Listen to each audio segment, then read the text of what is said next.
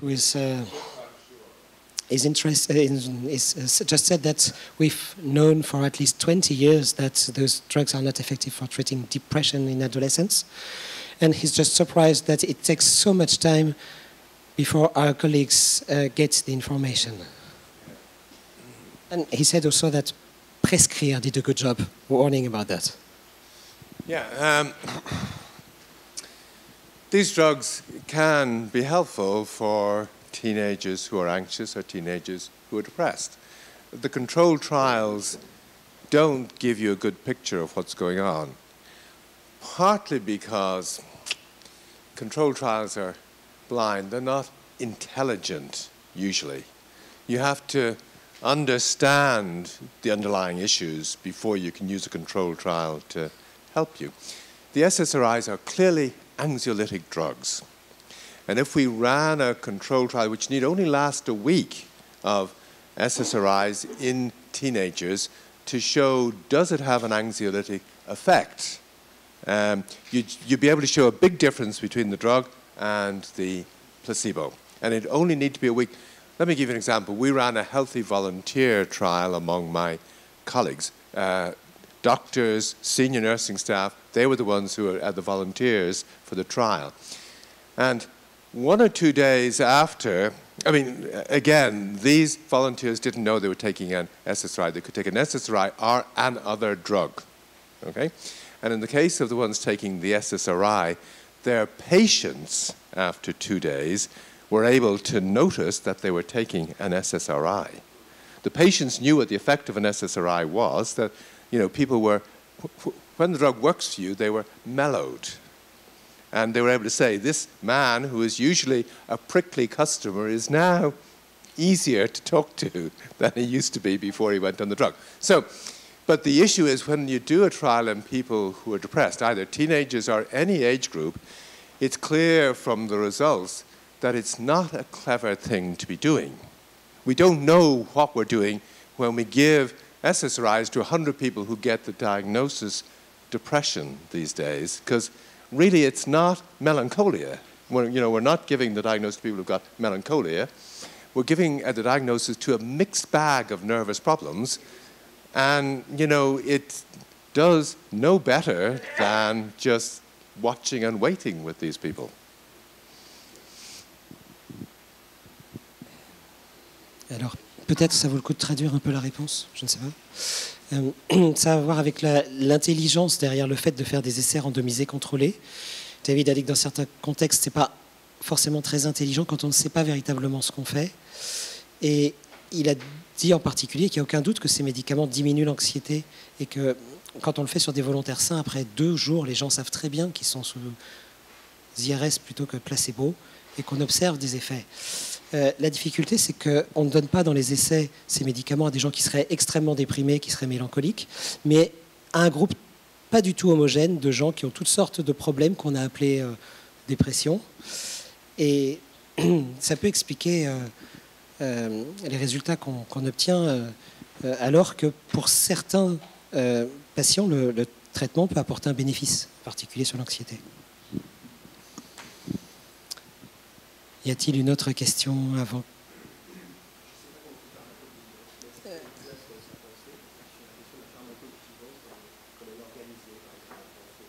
Oh, what should pharmacovigilance look like then? That's this talk.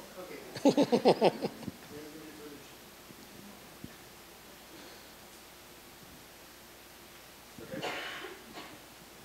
Right.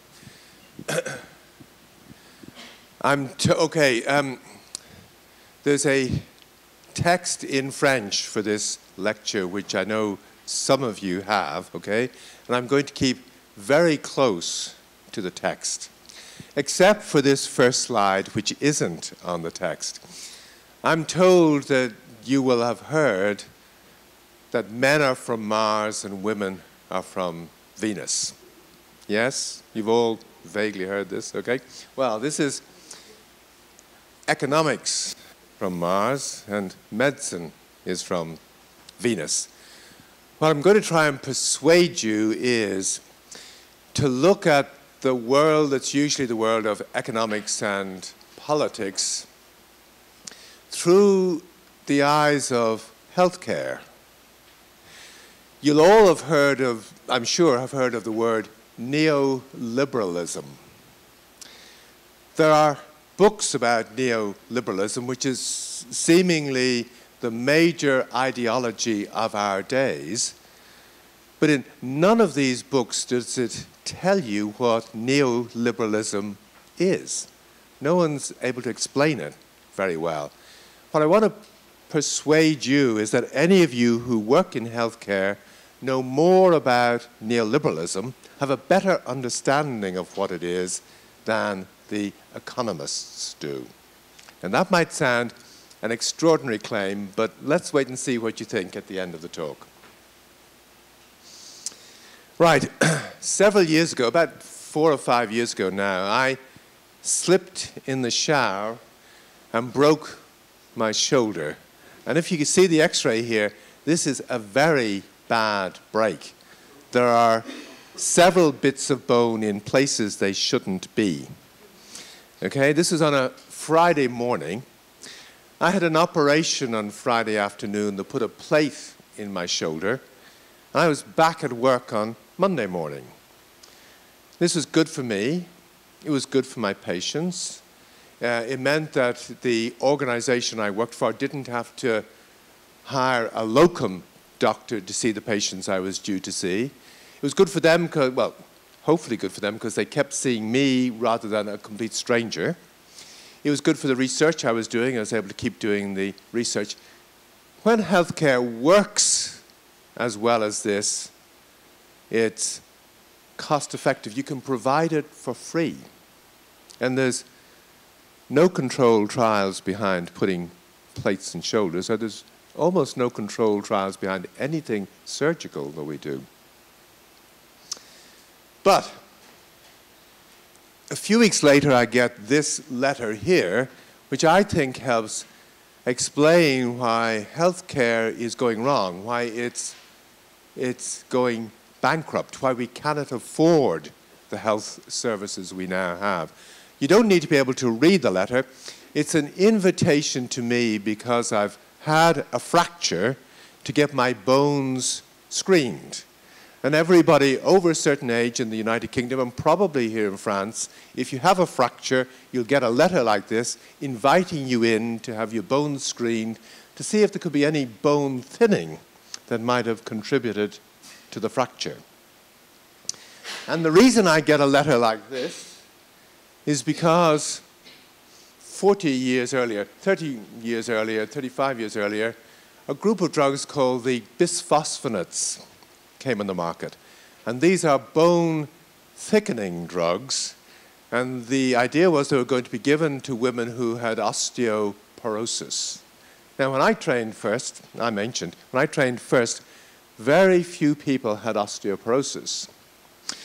But if you introduce bone scanners, which the companies making the osteoporosis drugs gave away to free to hospitals like this and hospitals in the UK to help screen women in particular, but they had to be non-sexist, so they screened both women and men, you find that there's a lot of bone thinning.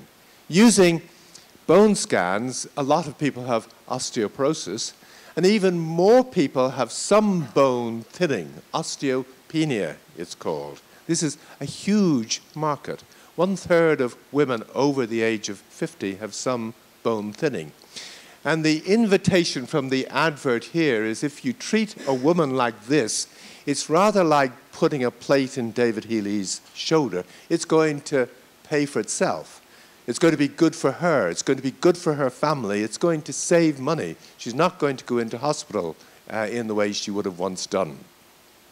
Now, the bisphosphonate drugs were costly drugs when they came on the market first.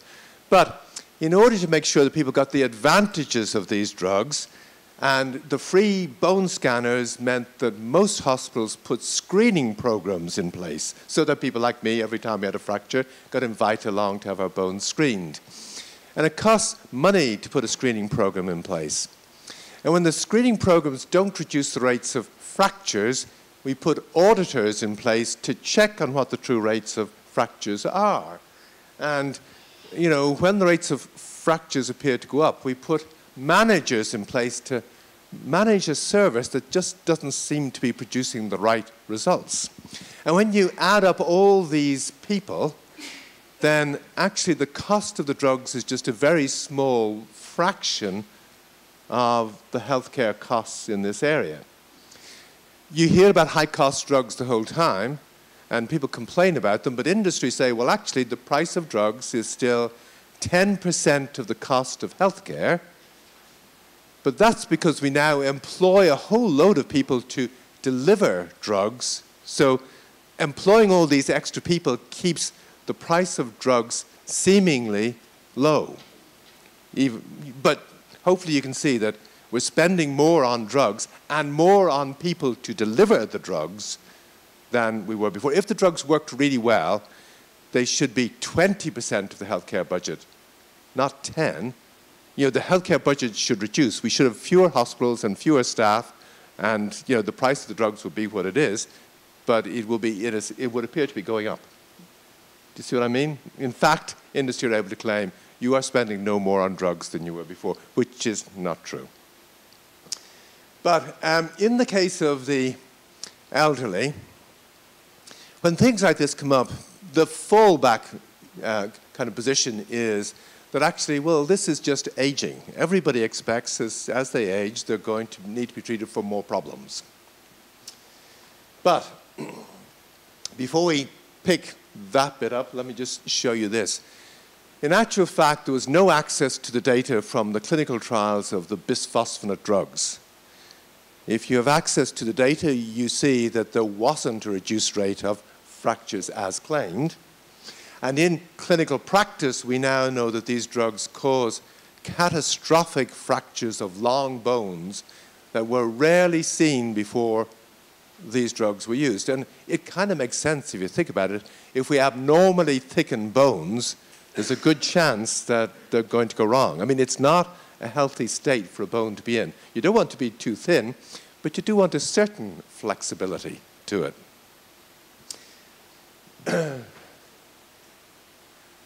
And as on the aging point, here's a cartoon, which is Bart Simpson being consoled by his father, Homer.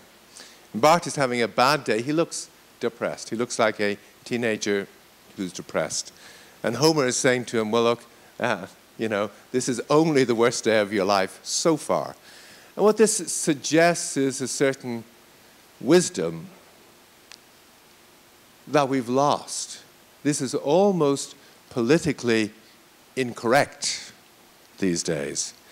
Bart Simpson, if he goes to school in the United States and the UK and maybe here in France, will be screened for whether he's got any behavioral problems.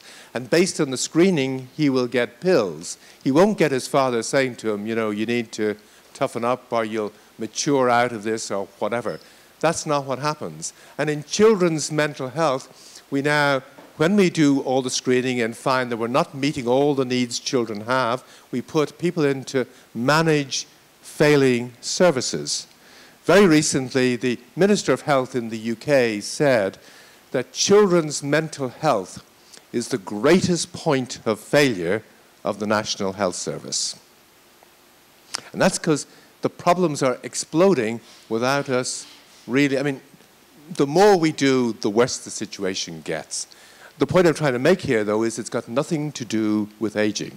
It's exactly the same situation as we have with the osteoporosis drugs, but the aging isn't there as a convenient excuse. What is the excuse? Well, as you've seen from the previous talk, those of you who are here for the previous talk, the literature on these drugs is almost entirely ghost-written these days. This is a cartoon about a ghostwriter, but this is not what ghostwriters look like. Ghostwriters are mostly women who have PhDs, who are able to work from home on data they're given by the pharmaceutical industry, who write well, who understand the issues, but who are not given the data from the trials. Several years ago, 20 years ago, I was able to get into Pfizer's archive, and everything was stamped confidential in the archive, even published articles, and the toilet paper was stamped confidential. But this document, which is a 60-page document, wasn't stamped confidential, extraordinarily. And this showed you all the articles from clinical trials were done for Pfizer's SSRI, Zoloft, in people who were depressed, in people who were anxious, people who had social phobia, in the elderly, in the young, with all kinds of things. What you see here is the post-traumatic stress disorder page. And you'll see over on the right, they're saying that 2 clinical trials have been done. One is going to the New England Journal of Medicine, and the other is going to JAMA. These are the premier journals in the field. These articles aren't going to obscure journals. They're going to the very best journals. What you'll see over on the left is author TBD. That's English for to be determined. They have not decided yet who the academic names on these papers will be. The choice of academic names will not depend on who is involved in the clinical trials. It will depend on who the marketing department think are good names to put on this article for sales purposes. Donald Trump has introduced us to the concept of fake news recently. Well, the greatest concentration of fake news on earth centers on the drugs your doctor gives you. And it's not just the antidepressant drugs, it's the statins, it's the bisphosphonates, it's drugs for respiratory problems and gut problems and for pain. Almost the entire literature on on-patent drugs is ghost-written and has been for close to 30 years. What's more recent is that the pharmaceutical industry now have public relations agencies that make it their business to tell you that anyone, David Healy or whoever, who talks about the harms of drugs or the harms of vaccines is spreading fake news. We are the fake news people, not the experts who say these drugs work, who haven't actually written the articles. It's a very strange world we're in. So now, I want to introduce you to the politics. This is where the neoliberalism bit of the story begins. I'm sure you all know that the Communist Party begins around Lyon in 1840 or so. That by the time of the revolution in France, which triggered Marx and Engels to write the Communist Manifesto, that there were 100,000 communists in France. Marx didn't create the idea, he just adapted what seemed to be the obvious future force, communism. One of the hints, though, you get from all that, I mean, when you think of communism now, you think economics. When you think, if you've read the Communist, if you've read the Communist Manifesto, you think it's about economics. But a few years before this comes out, Friedrich Engels, his co-author, has written a book about the condition of the working class in England. And Rudolf Virchow was doing the same in Germany. And in particular, Louis-René Villermé, before them, had been doing it in France, linked to Paris and to Lyon.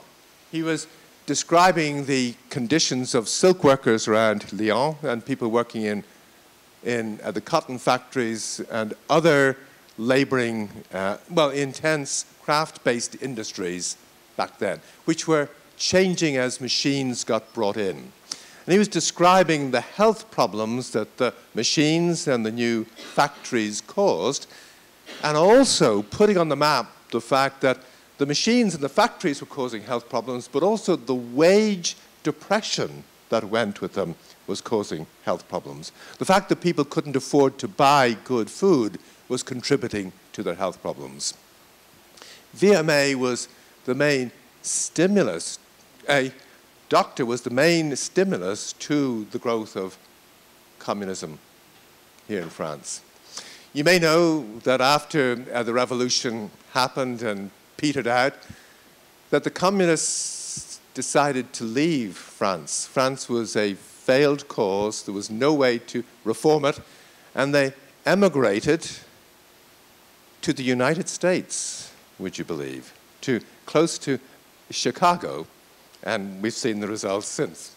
Okay, the other person who was very big on all this was Rudolf Virchow in Prussia, who comes out with the famous phrase that politics is nothing more than medicine on a grand scale.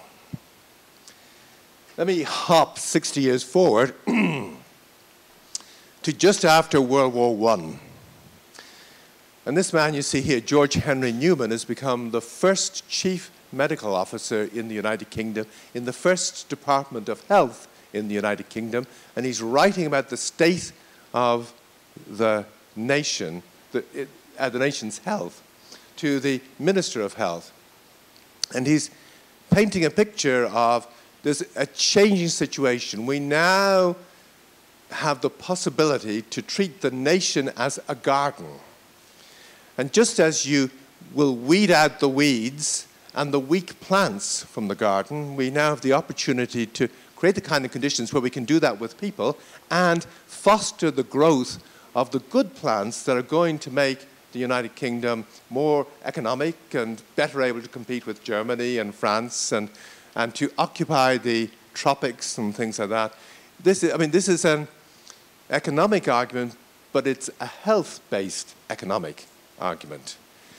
It's what underpins the eugenic movements at this time, which are a health-based movement. It's what underpins the later Holocaust, which begins with the elimination of the unfit, the mentally handicapped, the mentally ill, before the Germans begin to eliminate other people who are not naturally part of the German garden. At the end of the war, World War II that is, Friedrich Hayek writes the book that most people think of as being the first harbinger of neoliberalism. Hayek says we need to remove the virus of central planning. This is where things are all going wrong. The Germans and the Middle Europeans are centrally planning things. The British and the Americans are much more free market oriented. We need to get back to the liberalism of the 19th century. Now, maybe economic liberalism of this kind could vaguely work, but it can't work in healthcare. You can't let anyone do just what they want. Healthcare is much more like the roads. You know, you can't let anyone drive a car whichever way they want. You've got to have some road signs and some agreed rules. You can't just have a totally free market. So, the other thing that Hayek probably underestimated was that in the United States in particular, the conclusion from World War II was not that we needed a free market, but that the managed economies work better than other economies do. This is Margaret Mead here, who's probably at that time the most famous social scientist in the world. And she has this phrase which lots of people have seen or heard and quoted, and which looks inspirational. It's the kind of thing that people put on their office doors when they want to inspire people to pick up a cause and do things. Nobody knows exactly where she said this and who she was referring to. But Margaret Mead, in 1946, became part of a small group of committed individuals who changed the world. She was part of a group who helped create and put on the map cybernetics. At least that's the word that was used then. The word that would be used now is systems theory or operational thinking. The idea comes from Norbert Wiener's book, Cybernetics, where he says, look, we've got this new way of thinking that computers do. We've got algorithmic-based thinking. And the very simplest version of that is a thermostat, when we can create an instrument when the temperature goes up to turn the heating system off, and when it falls down again to a certain point, we can turn it back on again. This is if X, then Y type thinking. And Wiener pointed out that a lot of human biology does just the same thing. And people were seized with the idea that maybe we should apply these kind of models more widely. It gave rise to systems-based thinking and operational thinking. It looked like it might explain why the free market might work.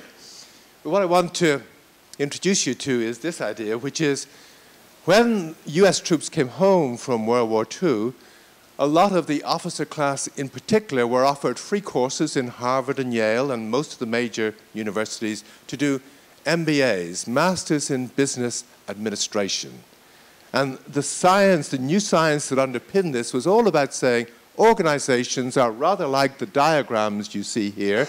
This one's a very simple one, but if you superimpose these one on the other, you can create an organization. And the role of the manager in this is to manage the information flow, to set benchmarks against which the organization and people can benchmark themselves, to audit what's going on, to create a thermostat-like situation. And just a little nugget which interests me, and you can respond, well, there's all kinds of responses you may have to this. Most people, when they hear the word cybernetics these days, which is unusual, people don't hear the word, but they do hear the word cyborg, which is a kind of robot. They do hear the word cyberspace, which is all about the internet and computers. The word actually comes from a Greek word, cybernesis, which is the word which gives us gubernator in Latin, and the word government in English, or gouvernement in French. It's about government, which is intriguing. Towards the end of his life, just the year before he died, Wiener wrote this book, which said, look, it was a great idea to introduce you all to cybernetics, but actually this could be a disaster. Cybernetics works for closed systems, like a thermostat regulating a temperature in a house. It's obviously not going to work in situations where, we have awful problems like people having a hot flash. This rare problem that happens to men who've got prostate cancer and they take Lupron. They get a hot flash. We need to be able to cater for, this is a joke, just in case you're wondering what's going on, poor men who have this kind of problem, okay? Having a fixed temperature system that you can't regulate isn't going to work once things deviate from the norm.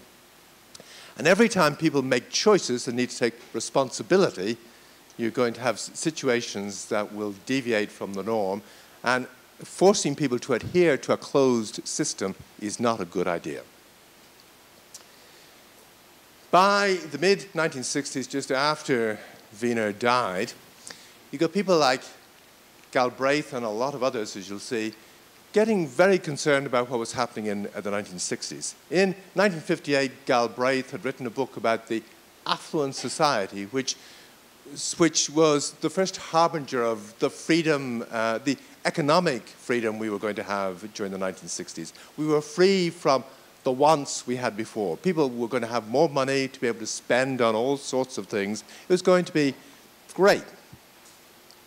By the end of the 1960s, Galbraith had written a book, The New Industrial State, which said, the freedom I talked about before is not the way things are looking now. We're looking at a very managed society now. Corporations have the power, not just that they don't just respond to our needs, producing the goods we say we want. They now create our needs to suit what goods they can provide. They can persuade us to want what they can deliver. And the other point you made, which was, we need to look more closely at the managers of these corporations. We've assumed the US ideology is that these people are entrepreneurs, they're risk takers, and this is going to be good, generally. It's going to open things up. But he said, they're not. The training they have is about algorithms. These CEOs of corporations are bureaucrats, not entrepreneurs. At the same time, during the 1960s, something else has begun to appear, and this image here gives you a mistaken image of what had happened. This is the kind of image you'll get if you Google the term service industry. Before 1840 or so in Lyon and in France, most of France worked on the land. Around 1840, there was a slow transition that was happening from people working on the land to people working in the manufacturing industries. So by World War II, most people were working in the manufacturing industries and very few people working on the land. By 1960, in the West generally, the proportion of the population working in the manufacturing industries had begun to fall from 60–70% of the population to 10% or less of the population as it is now. And most people in the population were working in what is now called the service sector. This is people who work in the hospitality industry, who work in the retail industry, who work in the banking industry, who work in the insurance industry. Up to about the mid-1980s, it did not include people working in healthcare, as you see here with the doctor, and it did not include people working in universities. These were two areas that were not seen as part of the service sector. And the reason, perhaps, you'll see on this slide and the next slide, which is the service sector is all about providing goods to us, like cars or TVs. Is this rain on the roof? Okay. Well, I'll just compete with the rain on the roof. Hopefully you can hear me clearly. So, the service sector is all about providing goods like cars or TV programs or fast food. And in the case of McDonald's, they bring out awfully clearly what the service sector is about, which is a quality. What McDonald's does, it provides quality hamburgers. And the quality is that they're the same every single time. There's a change in the meaning of what we mean by quality from a good interaction between two people, or a really good meal, to a meal that's the same every single time. That's what the service industry is all about. For journalists working in the media, it's all about, well, do the public read or watch things about Walt Disney and the kind of movies that Disney produces, or do they read and watch Shakespearean plays? And if the numbers show that people watch Disney and not Shakespeare, then Hollywood and the media outlets provide Disney and not Shakespeare. It's numbers driven. Now, there's a problem with medicine from that point of view, and why medicine was not immediately part of the service sector, which is in the 1960s and the 1970s and through to about 1990, medicine was all about giving poisons and mutilations, the kind of mutilation that put a plate in my shoulder. It's about the magic of medicine is bringing good out of the use of a poison. You can never get a predictable outcome, the same every single time. This is the kind of outcome that the insurance industry simply doesn't understand. It's the kind of outcome that managers don't understand. Managers cannot manage this kind of industry. Again, to bring home the point, this is Herbert Marcuse from the mid-1960s in his famous book, One-Dimensional Man, which says that we've moved into a world of doing and not thinking, and a doing that's often driven by numbers. And this was very clear in healthcare because in the 1960s we began to get capacities to measure blood pressure and measure blood glucose and cholesterol levels in ways that we hadn't been able to do before and hadn't been doing before. But in the 1960s, it was still very much a case of an older man like David Healy might have some raised blood pressure, but you're able to discriminate between a benign hypertension as we get older, which may be helpful for the aging male brain. It helps push blood up into my brain. This was different to a malignant hypertension. And you wanted to treat the one that was a processor malignant hypertension and not the benign hypertension. But we were moving into a world that once we began to be able to measure blood pressure routinely, the numbers began to dictate that we treat regardless of the age of the person or whether we think it's... We stopped making distinctions between benign and process. We just treated the numbers. That hadn't happened during the 1960s. The phrase pecunia non olet, I'm sure you all know, well, it's very much the same. Numbers don't smell either. The 1960s, particularly here in France, was a time of great conflict with people seeing things from different points of view and things were being contested on the street. It was a revolutionary time. And one of the ways out of the revolution was to say, well, look, the rational thing to do is to just stick to the numbers. Numbers don't smell. That was health, but economics was exactly the same. Neoliberalism, as we have it now, begins, the first neoliberal experiment is in Chile, when it was called monetarism, which was we'd put a thermostat in place. There was high inflation in Chile in particular. During the 1970s, there was generally high inflation. In Chile, it was very, very high. And it made sense from that point of view to control the supply of money. But what monetarism was about was making the supply of money a thermostat. That when the inflation rate went up, you cut off the supply of money. And it would come down, supposedly. Well, the experiment generally was regarded as a failure. It was bad for people, it was bad for Chile, but thermostats have a logic of their own. And even though the experiment failed, the logic kept going. And that's what neoliberalism is.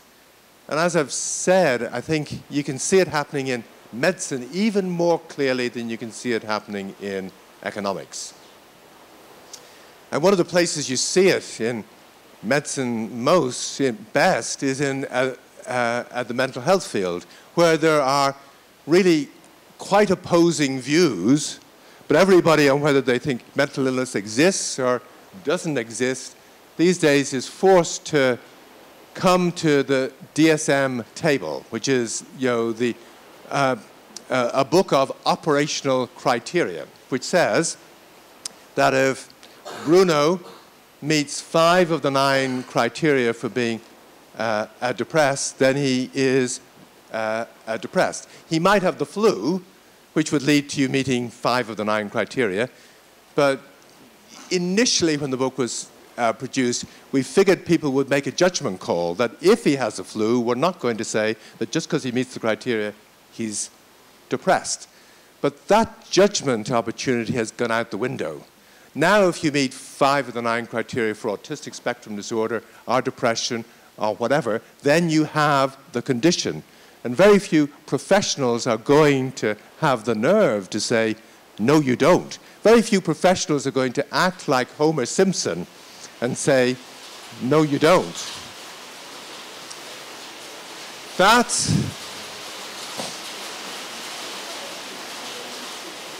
mental health.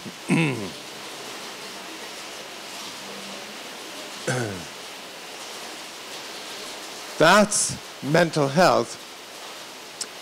But exactly the same thing is happening in the rest of medicine, where peak flow rates become the thing that dictate whether you get asthma treatments.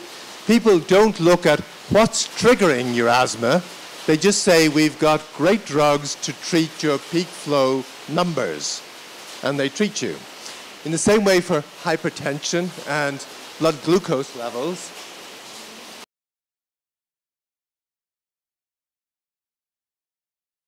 in France, there are the first descriptions of anorexia nervosa. And this happens a few years after the first weighing scales get introduced for people. And later, decades later, when weighing scales become more common for people and come with a plate on the front of them telling you what weight you should be, what the ideal weight is for your height, anorexia nervosa becomes more common.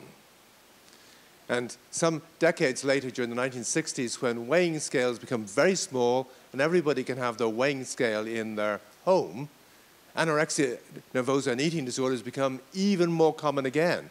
And one of the intriguing things about them is they're a Western phenomenon. They're not happening anywhere else in the world. People are wondering about what it is about Western women and what's happening to them that's causing this illness. But the best treatment for a lot of cases of anorexia nervosa and for eating disorders is just throw out the weighing scales. I mean, as they've spread to the rest of the world, other people have these disorders too. And they're increasingly on your smartphone. We have apps which will weigh how many steps you take, will weigh how you're sleeping, will weigh your emotions. We're going to have a lot more nervosas than we ever had before, because when numbers come into your life, it's very hard to remain wise and say, well, these are just one set of numbers. There's lots of other numbers that I should be taking into account as well. You get, just as an athlete does, you get driven by the stopwatch to improve on your time, to improve your numbers. And one of the interesting things about all this is numbers drive our perception of risk. We now have 20,000 articles per year that mention risk in the title or the abstract, healthcare articles that mention risk in the title or abstract of the article. We had almost none before 1970. We now think of risk and healthcare risk as been the kind of thing that people in healthcare must have always thought about. They didn't. Risk didn't exist in medicine before 1970. And the point I'm trying to make here is that, I mean, you'll see it in the corner of the slide, that this is, I mean, the other area where risk appears is the risk of not keeping the GDP growing and the economic data. If the economic data is not going the right way, this is risky for France and for the UK. There are overlapping areas here, and people talk about neoliberalism and risk, but those of you who practice healthcare these days are much more exposed in an intimate way to exactly what's going on than the economists are. The other place where neoliberal thinking comes in, and you might find it as surprising, is in hypnosis. Hypnosis operates on an algorithmic basis. And this is an image of Mesmer here hypnotizing, well, mesmerizing one of the women. You see the iron filings, as he thought, going between his hands and her eyes and heart. But in actual fact, it's very much an if X, then Y basis. And this is what the pharmaceutical industry depend on as well. They depend on hypnotizing doctors. Now, you can't hypnotize doctors who are treating a heart attack that's happening right in front of them, or a stroke that's happening, well, at least you can't hypnotize them as easily. These are things that don't have quality outcomes. It must be a case of, if you do X, you will get Y to be able to induce the hypnosis. And the things that get in the way of that hypnotizing act are an adverse event. If something goes wrong, the hypnotized person, the doctor that is, not the patient, wakes up. If the doctor recognizes the patient is having an adverse event, they have a problem. They can't keep going the way they were. The other things that get in the way of the hypnosis working is if there's personal contact. And this is why it suits industry a lot to have us practicing by numbers. For me to measure your blood pressure rather than talk to you. For me to ask you the questions on a rating scale rather than ask you about whether your daughter has just left home or whatever. And finally, it's a judgment call. The doctors are the patient's judgment call, but in particular the doctor's judgment call. That's sort of key to whether the hypnosis keeps going. If you want to keep a doctor under hypnosis when an adverse event happens, let's say you become suicidal on an SSRI, the adverse event happens, you can let the doctor recognize it's happening, provided you persuade him that this means the patient has a bipolar disorder and you need to be adding in a further drug, at which point the hypnosis deepens. This is just a quick note for me. You don't need to pay too much heed to it. But this is 2002. It's in the UK when we had a Labour government.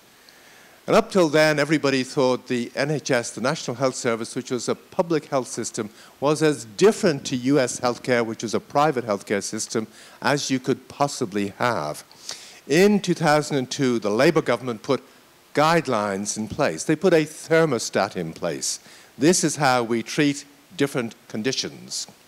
And this leads to a change in the healthcare system so that the public health system becomes as managed as the healthcare organizations in the United States are, and the experience of both people working in healthcare, doctors, nurses, psychologists, and patients, is almost identical now in the UK as it is in the United States. There's a catastrophic loss of morale in both.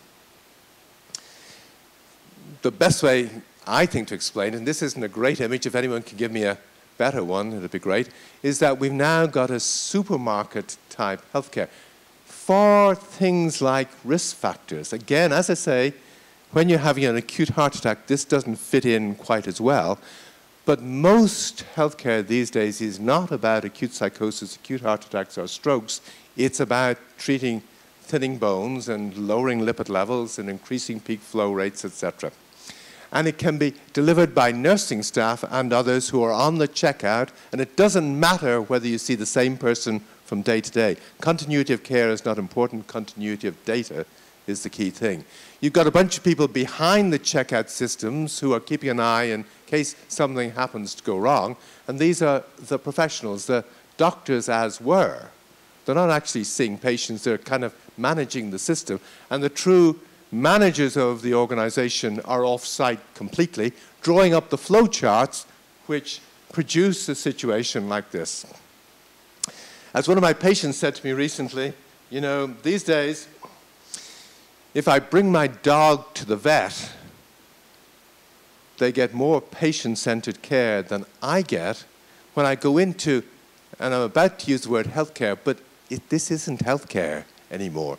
When I go into the health service, this is a service industry. It's no longer healthcare. The key time, I would say, I mean, if you want to look at a watershed moment, this is 1990, when all sorts of hazards from the SSRIs come on stream, like people becoming suicidal on Prozac adults, or sexual dysfunction on these drugs. And industry were very successful at saying these episodes, these adverse events are just anecdotes. And the plural of anecdote is not data. The original phrase, you may know, is that the plural of anecdote is data, and Google wouldn't work if that weren't the case. But industry were very successful at saying the only way to know how a drug is working is through RCTs. And if RCTs, which show less than a 5% sexual dysfunction rate on SSRIs, I mean, that's the rate the RCTs seem to show. In fact, 100% of you pretty well, if you take an SSRI, within 30 minutes will have genital changes, either numbing of your genitals or irritability of your genitals. It's everybody. It's much more common than any effect of these drugs on mood. But the RCTs don't show it, so it doesn't exist. If you complain about this to your doctor, you're not seen or heard. It's a point at which people begin to become invisible. Now, I would say the scientific task is, if anyone gets put, maybe Christine gets put on some drug, and she has some awful problem, and she comes in to me, and I haven't heard about this before, and she says, look, this is what's happening to me. Now, I put on the drugs, so I'm hoping I haven't harmed her, so I'm going to be a little wary of what she's saying. I'm not going to instantly believe her. I'm going to want to cross-examine her. But if from the outcome of that cross-examination, we both end up thinking there's no other way to explain the problem other than this drug has caused it, then that's a scientific judgment call. That's objective. And particularly if other patients start saying the same kind of thing, this is solid knowledge. If the evidence base doesn't show that, if the RCT evidence base and the guidelines don't show that, the next scientific task is for me to, and maybe Christine as well, to explain the discrepancy. And you now know that in the case of the SSRIs, the discrepancy arises from the fact that the scientific evidence base, the RCT evidence base, is entirely ghost-written, and there's no access to the data from the clinical trials. When you get access to the data from the clinical trials, you see that the companies ran healthy volunteer trials in which over 50% of the men in these trials had severe sexual dysfunction within the first few days of taking an SSRI. I mean, severe. And several of them had sexual problems that continued after the drug was stopped. But nobody knows about this. The other thing that happens around this time is with RCTs, companies, I mean, an RCT focuses on one thing. It's the effect a drug has, does it work? And it hides the harms. It allows companies to create a brand in the way that they couldn't do before. They had branded drugs before, but the brand wasn't the same before 1990 as it is afterwards. After 1990, drugs like Prozac and Lipitor and drugs like this become sacraments rather than just drugs with a brand name. They become hyper-real. And the other thing that happens closely linked into all of this is that where we were selves before, where Bruno thought of himself as Bruno and I thought of myself as David, we now begin to have identity issues in a way we didn't have before. We're in the, I mean, it's a thing that begins at the 1960s, but becomes more marked around the 1990s. We're all in the business of managing identities in the way that we didn't have to manage them before. We weren't engaged in management of our identities in the way we now are. Managing the risk factors to our identity, things that threaten an identity. So, management got introduced, and this is a point where you might help me. And the idea, the way this was sold was even healthcare, which had been stayed, and it was this funny place where you didn't get good quality outcomes. You didn't know, I mean, you didn't solve heart attacks, you know, in the way we could produce fast food. Introducing management was going to change all that. Managers were entrepreneurs. They were going to foster innovation. They were going to lead. Instead, I would argue what we've had, and this is where I need help, I've created this word, entrepreneur, thinking in the background of George Bush's famous phrase of, do the French have entrepreneurs? If you remember. Well, I need some of you guys to come up with a good word that's going to catch hold. I mean, risk averse. An entrepreneur is a person who takes risks. And what we need is a word for the risk avoidant universe in which we now live. The hostile environment where we all, doctors and patients, have targets on our back in a way we didn't have before. Where managers don't support us, they're the enemy. And this, for me, just in case you got confused and thought because I'm speaking English that I'm English, I'm not, I'm Irish, okay? And this is a very famous, it's just something to throw into the mix quickly before I change tack and try and give you possible answers, which is, in 1974 in the UK, well, there were 2 bombs in pubs, one of which was in a place called Guildford. And several people were killed. And 4 Irish people were picked up and jailed. And 20 years later, they were still in jail, despite efforts of English people to get them out because it seemed clear that they were innocent. And here's the Lord Chief Justice in the UK at the time saying, you know, if we agree these people were innocent, the public will lose confidence in the law. So they have to remain in prison forever. Now, as it turned out, they end up coming out. But that's increasingly the situation anyone injured by drugs here in Lyon will have if they go along, are killed. I mean, if your wife or your parents or your kids or whatever go along after your death or injury and ask the people who run health services these days, you know, what happened? Can you explain to me why Bruno is now dead or whatever? The answer from the managers will be, we've kept to the guidelines. We did nothing wrong. We did everything right. We did everything as the guidelines said. They cannot concede that even though they kept to the guidelines, that the treatment will have killed the person, partly because with the flow charts, to be able to do that, you've got to have a box in the flow chart which says treatment can kill and injure. And you've got to be able to have a way to handle this outcome.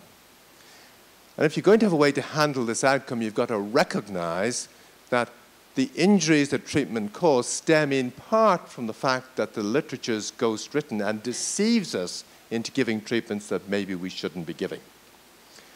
And having a box like that and a process like that is above the pay grade of most, well, of all managers and all politicians. So how do we solve the problem? Well, here's a cartoon that appeals to me. I don't know whether it'll appeal to any of you. God decides to put guidelines in place.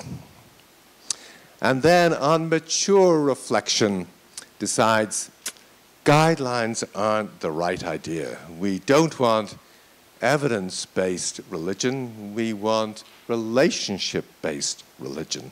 I'm going to come down to earth and put things right. We know this particular experiment didn't work out perfectly. But, and linked into that is this. This is Walter Raleigh, who is a favorite of Queen Elizabeth I, but he ends up in jail after she dies. King James I isn't as keen on Walter Raleigh as she was. And he ends up being executed after a trial, and this is what you see here. This is 1618 when he's being decapitated. Walter Raleigh is convicted on the basis of hearsay. People make claims about things he's done and said, and they're not prepared to come into court to be cross-examined. So the English legal system, and pretty well all legal systems worldwide, change after this. No one admits evidence. No one admits hearsay evidence. Randomized controlled trials are admitted into court. They're not regarded as hearsay, even though these days the authors of the trials may not have been involved in the trials, may never have met any of the patients. The trials happen in India. The patients may not exist. No one can be brought into court to be cross-examined. If an adverse event happens to any of you, to Ariane, for instance, her doctor reporting on this won't include her name on it. So if the same adverse event happens to any of the rest of you and you go into court and saying that EMA have hundreds of reports of this problem happening, the lawyers for the pharmaceutical company will say, this is just hearsay, Your Honor. So the injuries that have happened to everyone else in clinical trials or clinical practice don't come into court. The answer to this issue seems to me to be your name. Everybody injured on a drug and their doctor needs to keep their names linked to the report, and that's what needs to go to EMA, and you need to insist on your name remaining there, and you need to have an indication of your willingness to be cross-examined by EMA or in court. If the legal system doesn't acknowledge that kind of evidence, it will break down, because the legal system, its idea of objectivity hinges on being able to cross-examine you. So it cannot continue to function the way it is if you're willing to come into court and be cross-examined. Turning back to Donald Trump, and I'm ending up soon, Donald Trump introduced us all to a concept that I think is becoming increasingly important, not just fake news, but after a school shooting in the United States, he said, we need more good guys with guns in all these schools. And a lot of people were horrified at this idea. But he then said, well, if you don't like the idea, why do we have a good guy with a gun outside the White House? And people found this a little harder to answer because the issue is guns work. But we feel that even though they work, if we multiply them up and let them leak into situations that they shouldn't be in, they may cause more problems than they're worth. Drugs and guns are very similar from that point of view. Drugs work, but if we don't restrict them to critical situations and let them leak into all sorts of other situations and multiply up the number of drugs people are on, we risk producing problems that, you know, make us wonder if we're doing the right thing. And this becomes particularly clear if you take the gun step one step further. Guns work and bombs work, but there's a limit to efficacy. And the nuclear bomb brought that out, which is we produce a situation where we've got a weapon that's so effective we can't use it. And this is perhaps a good metaphor for all technique. All techniques are based on an algorithm. There's an intelligibility to them. They're amoral also. Whether the use of these techniques enhances or diminishes us depends on us. It's what we bring to the table that counts. In the case of drugs, we've reached a nuclear moment, which is that life expectancy in the United States and in the UK is falling. For the last 2 or 3 years, it's fallen for the first time since the medical model gets introduced in France around 1800. Life expectancy increased year on year after that. For the first time, it is now falling. Life expectancy in France and Germany has stalled. No one quite knows what's going on. But one of the things I can tell you is that 40% of the population over 45 is now on 3 or more drugs every single day of the year. In the 1980s, we were on one drug for a few weeks or a few months in the case of the antidepressants. We were not on antidepressants forever. We were on one drug only. The human body can take being poisoned for a period of time, but it's not made to be poisoned with 3 or 4 different poisons every single day of the year for the foreseeable future. Once you're over the age of 65, the chances are you're on 5 or more drugs. The 5 drugs there is an average figure. There's some people over 65 who are on no drugs, and what it means is that the normative number of drugs that people over the age of 65 are on these days is 7 drugs. The pharmacovigilance question I was asked earlier, I said I'd respond to, it was, you know, what about pharmacovigilance these days? Well, pharmacovigilance used to be the phocomyelia caused by thalidomide, a rare event where children were born without arms. It used to be the white cell, the plummeting white cell counts in a drug like clozapine, which were rare. But it's now the fact that you are most likely to have a hemorrhage because you are on warfarin or another antiplatelet drug and 9 other drugs. You are more likely to end up in hospital from the anti-diabetes drugs you're on and the hypoglycemic episodes you have than you are from diabetes, type 2 diabetes. You are more likely to end up in hospital from falls and fractures than from the consequences caused by an antihypertensive drug than you are to end up in hospital from hypertension.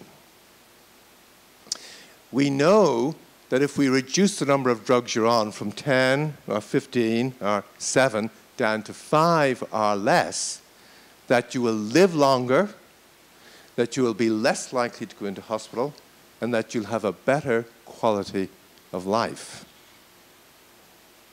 This is at this stage reasonably well demonstrated. Okay, so it looks like in terms of efficacy, people can have most of their cake and eat it. But we can't, because all these drugs have benefits linked to them, you cannot just continue eating cake and nothing goes wrong. You've got to start choosing. We've got to start discriminating. We've got to, and this involves a better engagement with the people who come to us for help in terms of what matters for them. So I want to just end with this. This is the first slide. I'm just repeating it. I want to change the wording slightly. Then there's another contrast that comes up, which is since the Greeks, we've had reason and we've had magic. And the progress of science is all about enhancing reason and restricting magic. Rationality, in this sense, I want to suggest to you, comes from Mars, and magic comes from Venus. The rationality I'm talking about, though, is very much an algorithmic rationality. It's an intelligibility that we can capitalize. We can make money out of the fact that this algorithm works. But if we have too many algorithms in our life, it's going to destroy us. We need to mature to a situation where we turn to magic. Now, this is not abandoning science. This is the kind of magic I'm talking about is medicine was about bringing good out of the use of a poison. And key to this is an act of judgment. It's being rational in a different sense. It's making judgment calls that are informed by reason but are not just algorithms. And key to doing this is going to be courage. And we think of Mars as being warlike, and that's linked to courage. But actually, when you look at people who've moved forward adverse events on drugs, people who talk about issues like de-prescribing, the people who are concerned about children being injured and partners being injured and parents being injured, they're all women. If you're looking for courage in healthcare, we need to look to the women, not the men. Thanks.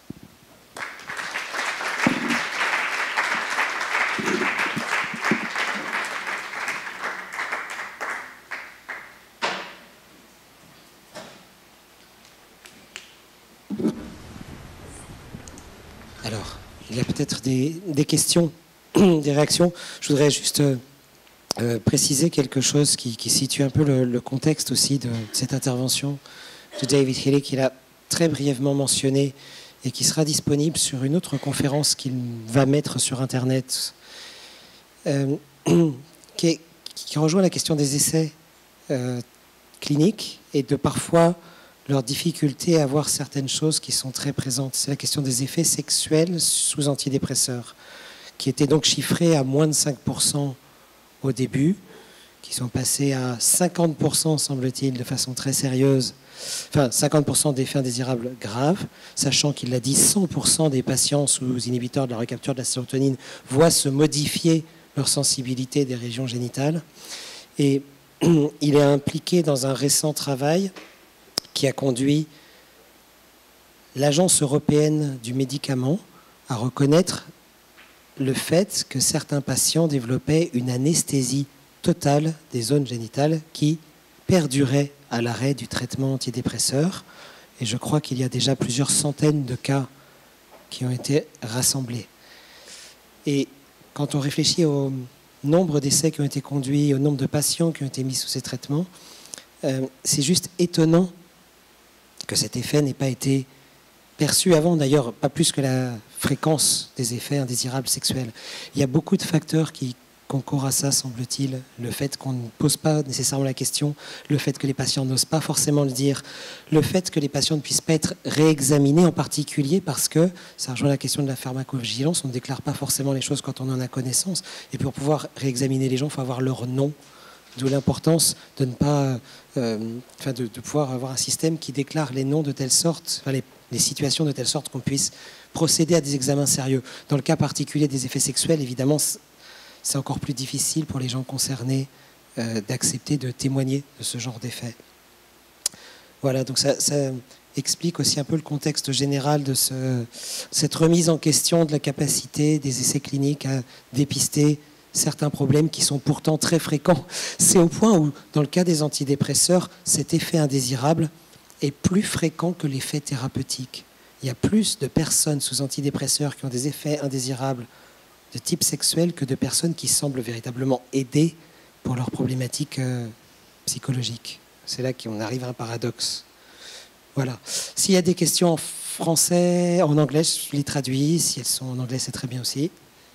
Je peux dire en français et en anglais après, si tu veux. Merci beaucoup pour votre présentation. Je vais dire en français et après en anglais du coup. Donc ma question, c'était, vous avez mentionné dans votre présentation que les effets indésirables ne sont pas explorés, le plus souvent parce que les études sont écrites par des ghostwriters qui n'ont pas forcément toutes les données. Et on a eu un cours en fait dans l'unité de recherche par Michel Cuchera, qui est un des professeurs, qui expliquait qu'une autre raison, ça pourrait être que les essais cliniques randomisés ne sont pas designés pour étudier les effets indésirables, ils sont uniquement là pour rechercher un critère d'efficacité. Donc c'est pas forcément dans les critères étudiés. Et il avait mentionné également qu'en termes d'effets indésirables, on ne pouvait pas avoir du tout le même niveau d'attente, de preuve, d'exigence qu'on peut avoir que pour les données d'efficacité, et que par contre, là, la sécurité qui prime, on abandonne complètement les histoires de savoir si c'est significatif ou pas, et qu'il y a un effet indésirable, on arrête, quoi. Enfin, d'autant plus s'il est grave. Do I translate? Or... I think I've got most of it. Let me try to answer it, and you can let me know if I've missed part of it.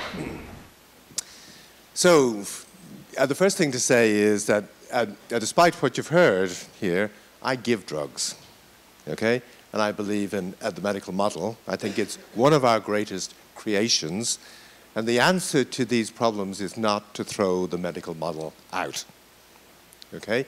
In fact, the harms drugs cause is often the best evidence we have that biomedicine must be right, in the sense of, we've got a biological factor, like an antidepressant, making people suicidal. It shows that a biological disorder, as we assume, like depression, and proper melancholia looks terribly biological. That an illness like this can make people suicidal. It's, the best evidence we have that this is the case is when a drug makes you suicidal. But okay, just to come back to controlled trials. You think? Or let me just quickly add in. I also believe in randomized controlled trials. Okay? Randomized controlled trials are not a problem in a sense. There is a place for them. It's a bit like playing golf. If you just got one club in the bag, you're not going to play a good game of golf. You need 13 or 14 different clubs. And from my point of view, the best clubs in the bag are about being able to interview you and cross-examine you. I mean, this is not the only thing, but if you ask me to play golf with one club, this is what I would want to do. Key to medicine is practicing relationship-based medicine, not evidence-based medicine. That's not saying don't practice evidence-based medicine, but the relationship is the key thing. And in a sense, I'm in a great position compared with the 1960s, where I was the expert who knew all about things, and you knew, well, if you were the patient, well, and if you weren't the patient you wouldn't know much about healthcare. But these days, I mean, I've got a PhD in the serotonin system, but there are people who've dropped out of school at the age of 16, who have no background in healthcare, who, when something goes wrong on an SSRI, can access the internet and find out things about the serotonin system that I didn't know, that explains, for instance, why they become alcoholic on an SSRI. So we've moved from a world where if I take the right approach, rather than 100 patients with problems coming into me, I can have 100 free researchers working with me, well, me working with them. They come back with all sorts of ideas, and I can help them sift out what are the good ideas from the bad ideas. And if things work right, we both learn. It becomes a more interesting kind of job. So where do RCTs fit into all this? Well, I would say when you talk to me about sort of a thing going wrong on a drug, and I have a chance to cross-examine you, and particularly if I talk to a colleague and he says he's had the same kind of thing as well, that's where we get objective knowledge from. Science, when it begins, is all about being able to do something in front of people. And the people might be a Catholic and a Protestant and a Muslim and a Jew and an atheist, but even though they come from totally different positions, if they all figure there's no way to explain what they've seen happen right in front of them other than this is, what is being proposed as the mechanism is actually correct. In the same way, I think, when things happen on a drug, we've got people with different ideological points of view. I don't want this to happen because I've given you the drug. Ideally, we should have the pharmaceutical industry in the room as well, and they've got a real incentive not to think their drug caused the problem. But you know what? If I report your problem to the pharmaceutical industry, not the regulator, and I leave your name on the report and my name on the report, they come and check your medical record, and they have a look at it, and they often decide their drug has caused the problem, and they include it in the label of the drug under other reports. Most doctors see this and figure other reports means, well, that's stuff that they've heard from people who don't believe the earth is round or who belong to the Church of Scientology, but actually it's the company conceding their drug causes the problem. So again, I still haven't answered the question, where do RCTs fit in? And RCTs fit in best in terms of deciding, does a drug not work? The best answer with an RCT is not, we often don't need to use an RCT to show a drug works. In clinical practice, you decide every day of the week whether a drug you're on is actually working or not, and I decide whether it's working or not. We don't go on just what the RCT says, this drug works. We go on a judgment call we both make. In terms of where RCTs, as I say, they're not great at showing when a treatment really works, but where they're very useful is where there's a disputed treatment, whether we've got a treatment that it's not clear when I give it to you that it's really making a big difference or not. So we want to recruit 100 people, and we want to put them through a randomized controlled trial. And if the drug doesn't work, that's not because the RCT has come up with, or doesn't appear to work in the RCT, it's not because the RCT has come up with the right answer. The good thing about that situation is it puts the onus back on people who want to make money out of us when we're distressed to find the people where the drug might work and to restrict the marketing to some people who might benefit rather than ensuring these drugs get given to the entire population. Does that answer all of the question or not? Okay. Well, if there's... No? No. Okay.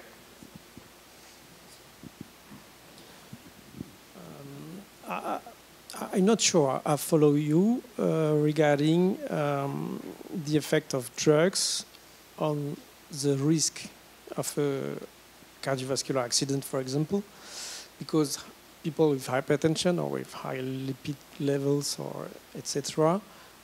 do not feel bad, do not feel ill. So maybe we don't want to recognize the risk, but we can't expect from the feeling of these patients under treatment to know whether treatment is efficient or not. So in this situation, you have to rely on randomized controlled trials. So we have to distinguish between symptomatic effects from drugs in depression, for example, or anxiety or pain, but not on risk factors. And one of the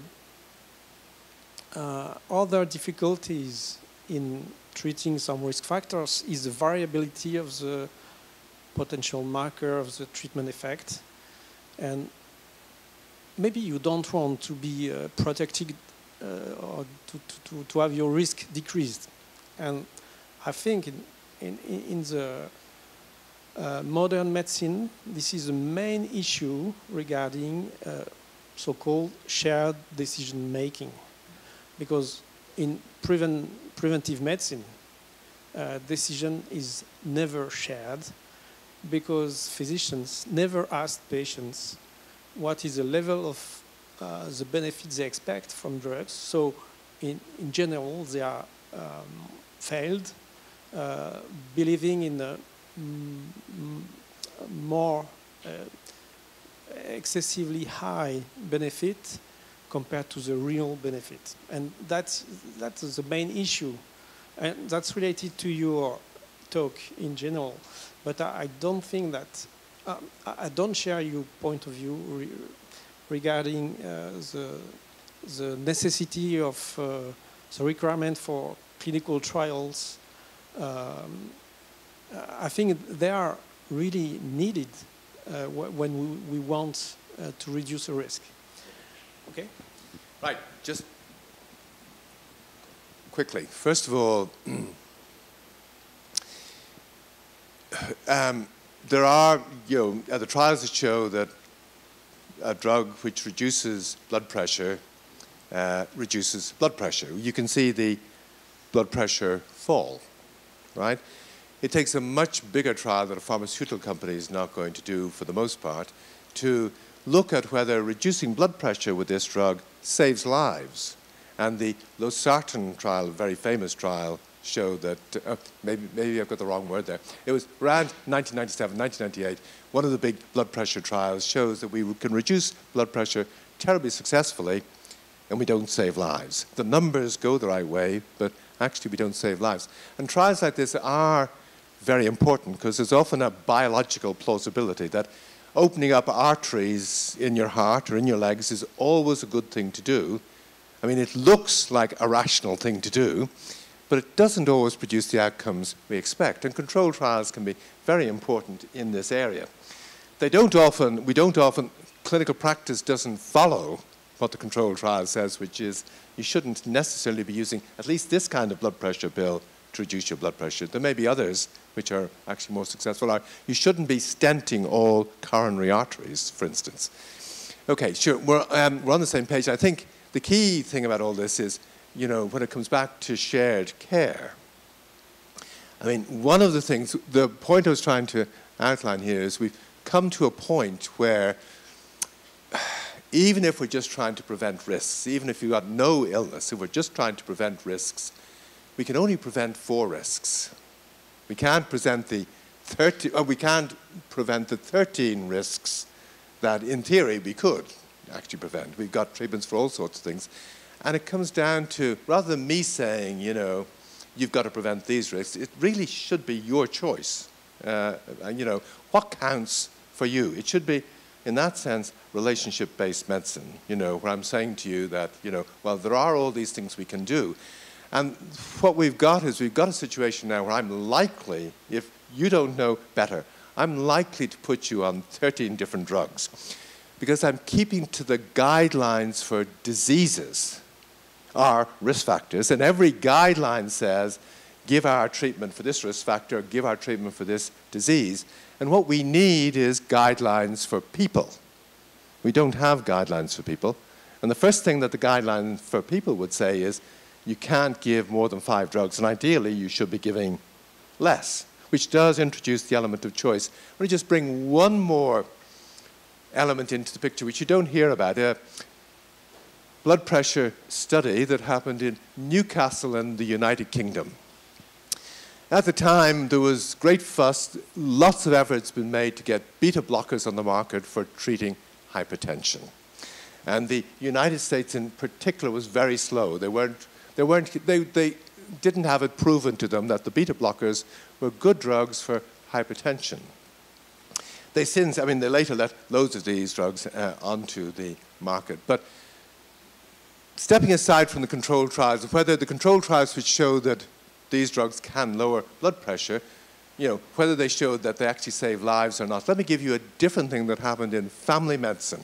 A family medicine doctor in the United Kingdom decided to look at 75 of his and her patients. It was a husband and wife partnership. They wanted to look at 75 patients who were put on a beta blocker for hypertension. And in 75 out of the 75 cases, the doctor was very happy with the outcome. Why? Well, the blood pressure fell. I mean, you know, we've no evidence, or he or she didn't have any evidence that this was going to save lives, but the blood pressure fell, and this was a good thing. Only half of the patients were happy with the outcome, and we can wonder, well, why would the patient be happy? It may be because, you know, that they were happy with the outcome because the doctor was happy. It was clear the doctor had a smile on her face when she gave this drug and the blood pressure came down. In 74 out of the 75 cases, I think all the patients were male. In 74 out of the 75 cases, the wife was unhappy with the outcome. Why?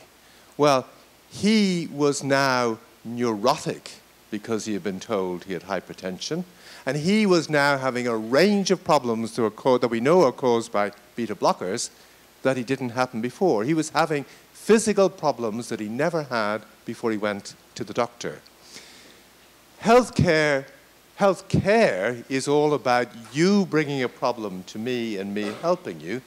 Health services are increasingly in your email or in your postbox letters come in inviting you to be screened, to get your colon screened, your blood pressure screened, your blood sugar screened. It's about the services giving you problems you didn't know you have because of services they think they can offer you, which is not relationship-based medicine. It's a service industry. You know about Dr. Knock? Dr. Knock. You don't know, but Dr. Knock. No.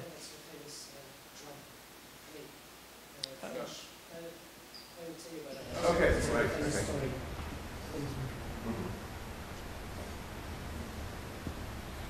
Je partagerais bien une expérience en français, Bruno, si tu veux m'aider après. Je ne sais pas si on n'est peut-être pas très nombreux, je ne sais pas si ça... Vas-y. Je vais essayer en français, et puis après, s'il faut, tu traduiras. J'ai assez récemment fait du coup une expérience de pharmacovigilance, puisque j'ai eu une situation de traitement, donc je suis pédopsychiatre, et j'ai proposé à une patiente qui était là pour anorexie mentale atypique et qui était extrêmement anxieuse un antidépresseur. Et puis on l'a mis sous antidépresseur, on était plutôt content de l'effet sur ses angoisses un peu, puis au bout d'un moment on s'est rendu compte qu'elle avait vraiment des choses qui étaient inquiétantes, qui nous paraissaient du registre de la mélancolie. Donc ce qu'on appelle en clinique, on dirait, enfin moi je dirais en tout cas mélancoliforme dans la présentation de ses idées. Et cette présentation très mélancolique, au bout d'un moment, elle perdurait alors que tout allait mieux. Son poids, sa capacité à sortir, ses relations familiales, on avait beaucoup fait évoluer de choses et régulièrement, de façon assez cyclique, de toutes les 2-3 semaines, un état mélancolique qui arrivait. Puis un jour, une infirmière qui était là me dit mais au fait, on parle souvent des traitements et de leurs effets indésirables, mais du coup, est-ce que là, l'antidépresseur, il ne pourrait pas être en cause? J'ai regardé dans la boîte et puis j'ai vu, il y avait marqué accentuation paradoxale des idées suicidaires, et voilà. Je dis, écoute, c'est pas mal ce que tu dis. Ce qu'on va faire, c'est qu'on va regarder s'il y a une imputabilité intrinsèque, c'est-à-dire est-ce que le médicament pourrait avoir été mis en place de telle façon que les idées mélancoliques soient survenues à peu près au bon moment. Mais c'est le cas. C'est-à-dire qu'on a regardé, on avait en plus un courrier, on va dire, inaugural de cette présentation mélancolique, puisque c'était une veille de week-end où tout était foutu. Et c'était presque, vraiment, quand j'ai vu ce courrier la première fois, je me suis dit, waouh, elle est en train de partir, elle va loin. Et c'était délirant, enfin, c'était vraiment du registre du délire. Et donc ce traitement-là, on l'a laissé encore pendant 3 mois, et régulièrement ça revenait, jusqu'à ce qu'on ait fait cette enquête d'imputabilité intrinsèque et extrinsèque, et on s'est dit, on va falloir qu'on fasse une fenêtre thérapeutique pour voir si ça joue. Ça fait 2 mois qu'elle l'a plus, et ça fait 2 mois qu'on n'a plus les idées délirantes. Donc du coup, c'est quelque chose qu'on s'est dit, ça vaut peut-être le coup de le signaler, parce que j'avais pas, moi, d'expérience d'apparition de discours péridélirants, et donc probablement très suicidogènes, parce que complètement déconnecté de la réalité. Le seul truc qui la sortait de ces idées délirantes, c'était de rencontrer sa famille, ou qu'on la prenne à contre-pied, et que quelque chose vienne faire une épreuve de réalité très forte, et la sorte complètement de ces idées mélancoliques. Mais ça marchait, mais ça revenait toujours au bout d'un moment. On a retiré la posologie. Alors, bien sûr, j'ai commencé par l'augmenter. Et puis après, je l'ai enlevé parce que l'imputabilité faisait que. On a déclaré ça. Et alors, pour aller un peu plus loin sur ta remarque de tout à l'heure, à quoi ça sert? Il faudrait peut-être, ou ce que vous disiez, il faudrait peut-être en nominatif ces évaluations pour qu'il puisse y avoir un screening un peu plus complet, justement, et un peu plus précis. Je ne sais pas si ça marcherait. En tout cas, là, il m'a été demandé de renvoyer un compte-rendu hospitalier par l'agence avec laquelle on a déclaré via la pharmacie de l'établissement dans lequel je travaille. Il m'a été demandé de renvoyer un compte-rendu hospitalier un peu plus précis pour qu'il puisse évaluer qu'est-ce qu'il faisait de cette déclaration. Voilà, je voulais juste partager cette expérience-là. Et je me posais toujours la question, est-ce que c'est quelque chose que je referai ou pas? Dans la mesure, est-ce que ce sera traité ou pas? Je vois l'affaire Mediator qui a été beaucoup médiatisée dans ces dernières années. On a bien vu à quel point la NSM était vraiment pas en mesure de traiter ces informations dans certaines situations. Est-ce que ça va changer? Enfin voilà, c'était ce genre de débat que j'aurais aimé avoir un peu. Voilà. So Bertrand, who is a child psychiatrist, spoke about one of his patients who had anorexia nervosa. And since she looked depressed, she was put under some antidepressant treatment. And she developed delusional ideas, which were evocative of melancholia, which would be recurring over the next 3 months when one of the nurses said, couldn't the antidepressant be the cause? And Bertrand had a look at the dates when things happened and said, that looks quite a good idea, considering that the paper with the drug treatment says it can happen that people deteriorate. He even said that at one point he increased the dose. And he decided to stop her patient's treatment with antidepressants, and then the delusional state stopped. So he decided to report this to the pharmacovigilance. And he was wondering, he was interested by the fact that you mentioned that it has to be with the name of the patient, so the patient can be cross-examined.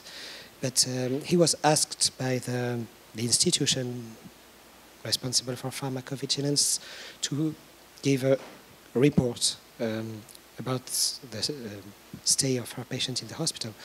But he was wondering whether this could be of any consequence or not later, considering that we've heard of the Mediator story recently, which seems to show that sometimes people report serious side effects, but nothing really seems to come out of that. When you report to EMA, usually, at least in the UK, there's no name of the patient on it.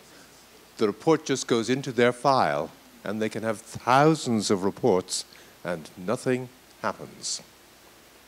It's not really the job of the regulator to decide, does the drug cause a problem? If you've got a child who's got this kind of problem and you've seen what's happened, you may be reporting to a person who's in EMA who may have done medicine, but, they did orthopedic surgery. They didn't do child psychiatry. They're in EMA because they don't like meeting people. They're not in a position to actually decide. The fact that we look to EMA or FDA to decide these things for us is where we've gone wrong. Back, when I put up the slide of the patient becoming invisible, that was the moment where Lilly persuaded people that the evidence that counts is their controlled trials, not the anecdotes about your patient. Up till 1990, our major journals took reports like yours where you have a named doctor at least, okay? And, what you didn't think then was that you might be asked into court to be cross-examined, but this was good medical evidence. No journal, no major journal takes case reports like that these days, and that's where medical evidence used to come from, and we need to get back to a situation where our major journals take a report like this, ideally with the name of the patient, and ideally, obviously you can't do this if the patient and their family aren't happy, but ideally with your name and their name on it. That becomes the kind of data where if similar things happen to other patients and they end up wanting to take a legal action or whatever, they can say, well, look, this is real evidence. Whereas if you report it to EMA, the courts will view the report to EMA as hearsay. They will not take it into account. So there's something there that we have to change. I'm not exactly sure what we do, whether we need to have journals that have more case reports or what, I'm not exactly sure, but that's the key point. The fact that our names have gone missing is the key point.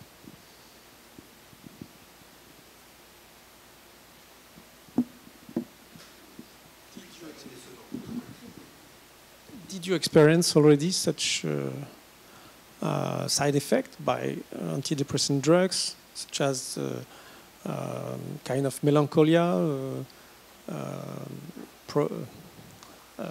favored by the drug, provoked by the drug? Sure. There is no question. If you look at the label of the SSRIs, they say they can cause psychosis. They've had, I mean, the company, not the regulator. The regulator doesn't write the label. The company writes the label. And the company will often feel obliged if you report. I mean, it seems odd. The companies encourage us now to report these problems to EMA and FDA, and everybody thinks that's good, because we can't depend on these nasty pharmaceutical companies. We can depend on the regulators who are independent. In fact, the companies are doing this because they're under a legal obligation, if you report to them, to chase you and your patient's medical record, and they often, they're looking for things in the medical record that will help them explain away the problem. But when they can't find this, they often conclude, and include it in the label, that our drug can cause psychosis, for instance.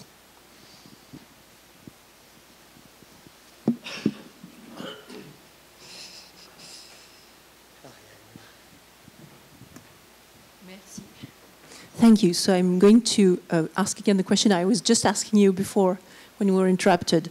So if I understand well, you said that SSRIs have never been shown in RCT to have more than a marginally better outcome than a placebo. So they're not very useful drugs. One can say that, right? First, that's the first step, and then you'll tell me if you agree. So how, from a public health point of view, could a doctor ever justify to prescribe them, knowing that they can have, even if it's one case in a million, they can have such serious side effects as severe definitive anhedonia and loss of sexual function? There's something I don't see. C'est la question de la balance entre les bénéfices et les risques, quand il y a des risques aussi énormes que de perdre la fonction sexuelle définitivement, et un bénéfice thérapeutique qui paraît être modeste. Comment est-ce qu'un médecin peut accepter de prescrire ce genre de médicament? Okay, well, when the oral contraceptives get brought on the market during the 1960s, they caused, and still, I mean, they caused even more then, but still cause now, deep vein thrombosis and pulmonary embolus in young women. The response when this came on the radar first was a lot of people linked to the pharmaceutical industry saying, no, this isn't happening. And a lot of people who are, for various reasons, anti the idea of oral contraceptives, saying nobody should be having these drugs anyway. And there is a middle ground, which is recognizing the risks, but saying women should have the freedom to take risks. It's not the role of the Pope, or it's not the role of the pharmaceutical industry to dictate whether people take these things or not, knowing or not knowing the risks. It's a case of knowing the risks and leaving it up to the people who might take an SSRI or Accutane, which can cause sexual problems, or Propecia for hair loss, which can cause permanent sexual problems. You know, these can be terribly distressing states. You hope people don't take these drugs for minor problems, and you hope that they don't take the drugs without being told what the full range of risks are.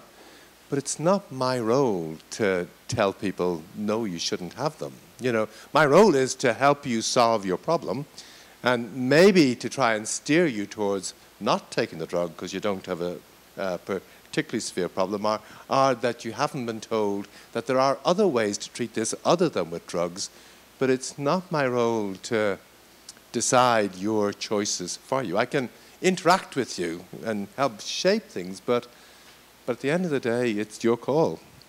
From the cost perspective, then the state, if you consider that the state pays for your health care or your health services, and maybe you can think that the state should not allow such things to happen to you, right? Or is it dictatorship? Well, this is, I think, a question for the entire room, not just a question for me. Does anyone else want to contribute on this one? Follow the question. Comment c'est, du point de vue de la santé publique, comment on peut justifier que les personnes choisissent de prendre ce risque, sachant qu'il va y avoir un coût après extrême pour un bénéfice potentiellement, enfin souvent nul.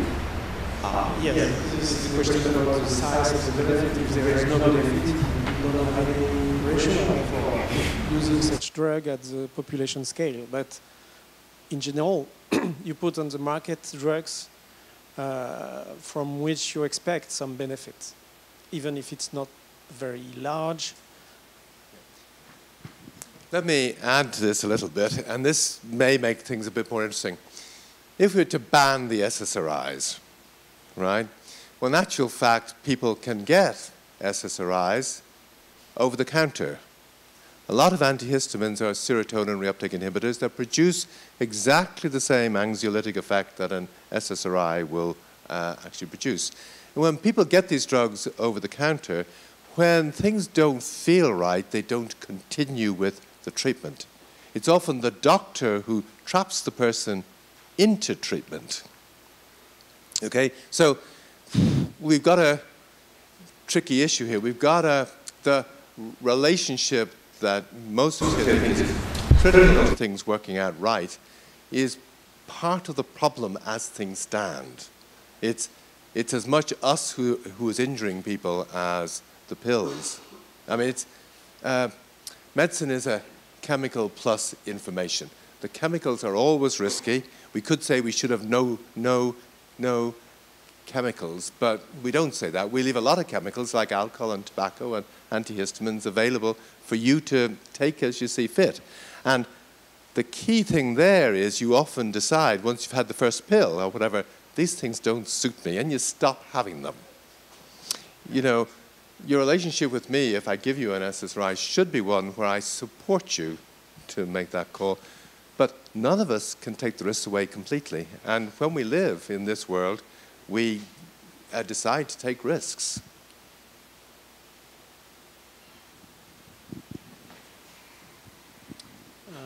Can I ask you a personal question? Yeah. This is a kind of exercise I'm getting used more and more with students, making them express what is their own level of preference regarding a preventive treatment supposed to prevent, for example, stroke, which is in general an accident we want to prevent, and asking to the individuals which has their own level for giving a treatment on a daily basis without any side effect.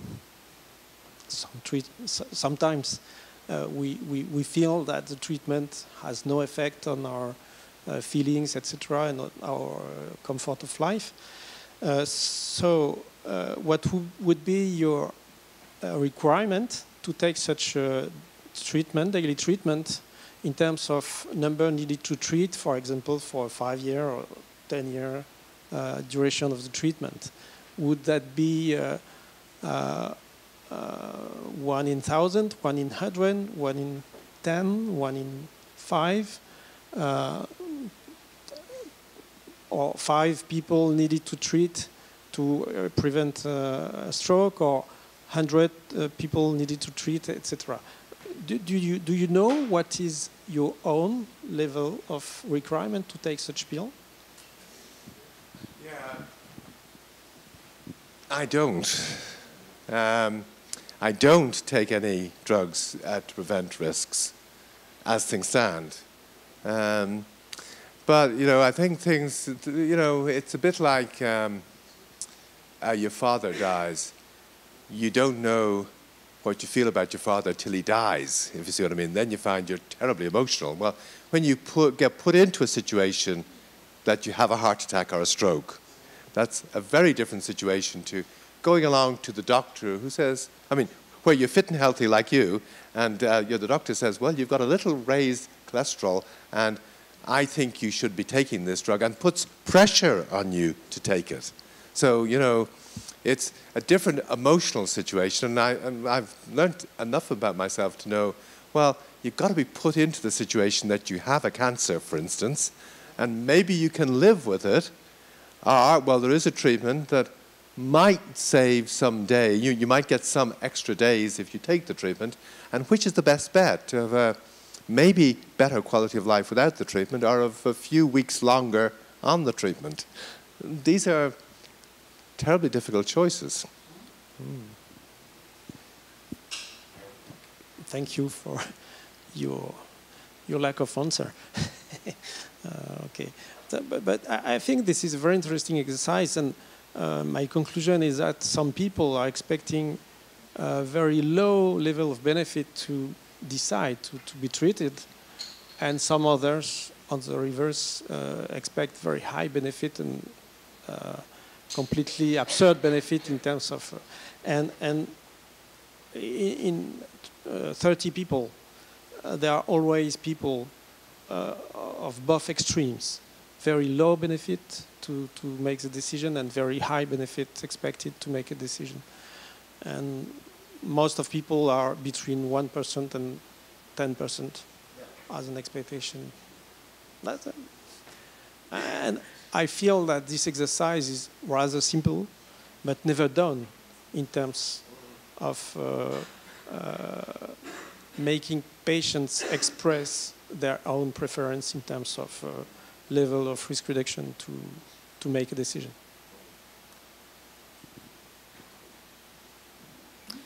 On va probablement s'arrêter.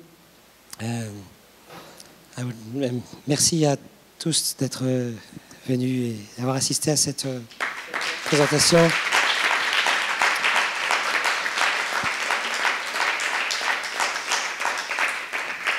Thank you very much, David, for reminding us that part of the art of a great part of the art of medicine is about using poisons, something we don't really like to think about.